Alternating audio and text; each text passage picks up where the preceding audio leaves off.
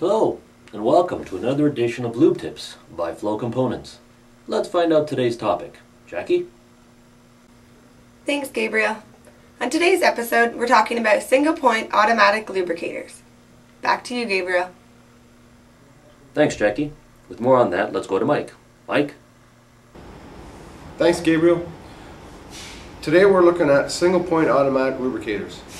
They were created to lubricate individual points automatically using oil or grease.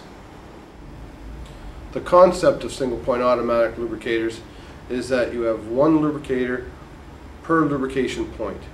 They are threaded in, set for a 1, 3, 6, or 12-month period, at which time, when they are empty, they are removed and a new one is threaded in its place.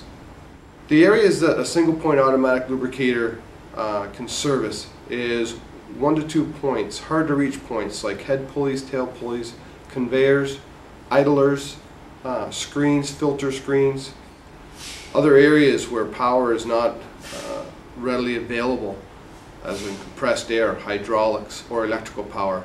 Any lubrication point that would see the benefit of a single point automatic system rather than the potential high cost of lines, installation, power requirements of a full automatic lubrication system. Functionally, they are available in a gas operated drive unit where you're relying on the expansion of gas, to a battery operated mechanical drive unit, to a fully diagnostic multi-point system. Thanks for watching. Join us again next time when we look at how each different unit operates. Have a good day. Back to you, Gabriel. Thanks for that, Mike. Jackie?